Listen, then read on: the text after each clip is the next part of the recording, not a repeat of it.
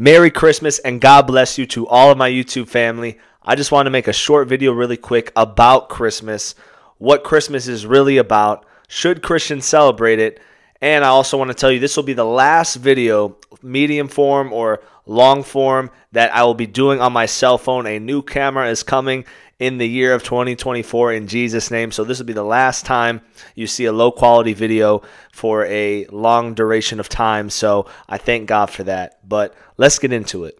Let's tackle this one first. Many Christians will say, should we celebrate Christmas as Christians? My answer to you, absolutely yes. There's nothing wrong with celebrating Christmas. Well, Alex, what about the pagan roots? And, why would you put up a Christmas tree? Yada, yada, yada. That's pagan. Well, friend, let me tell you what also is pagan. So many different things in our world today is pagan that you're probably partaking in. As a matter of fact, if you're married, a wedding ring was literally a pagan tradition. So let's just crush that and get that out of the way. Stop acting like you're super spiritual or super religious because you don't celebrate Christmas. If that's your conviction, go ahead. But stop trying to tell people that, they're condemned and it's not right and that it's sin. Just stop it. There's nothing wrong with getting with your family and celebrating Jesus and just being thankful for the birth of Jesus Christ. Now, should we be thankful every day? Yes. Jesus is the reason for the season and for every single day of our lives. So every single day we should be grateful and thankful for Jesus, for him being born, for him dying and raising from the dead and being in our lives today. Now, secondly, what is Christmas truly about? Well, I'm going to tell you, Christmas is not about a tree. It's not about the gifts under the tree. And it's not even about getting together with your family. What Christmas is truly about is a man named Jesus who died on a tree for you and for me and gave us the precious gift of his Holy Spirit and also gave us the precious gift of eternal life.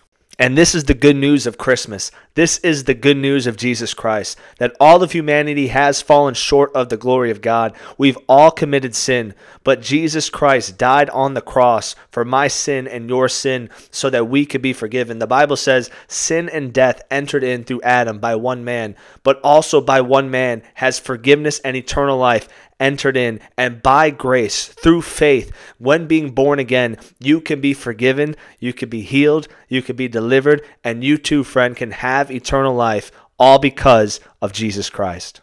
Now, the last two things I want you to think about is this. As you're celebrating Christmas this year, receiving gifts, giving gifts, spending time with your family, and just reflecting on who Jesus is and who Jesus is personally to you, out of any time of the year, lights get decorated all over the world.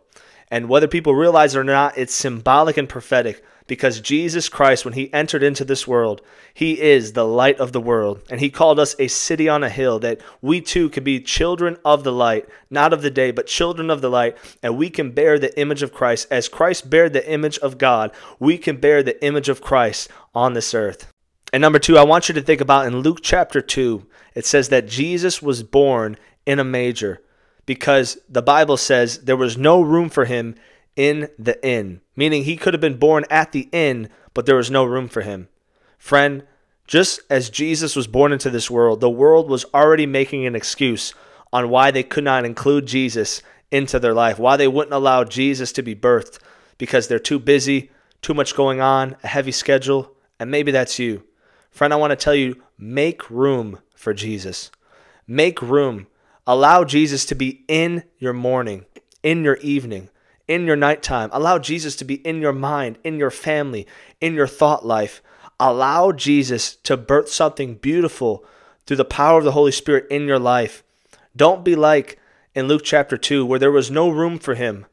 We can make every excuse in the world, especially in America. I'm too busy. I've got a job. I've got this. I can't go to church. I can't pray. I can't read. But we can scroll for hours and we can be so distracted and discouraged and just have no focus.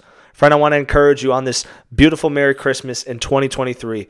Allow room for Jesus to move in your life. It'll be the greatest decision that you can ever make.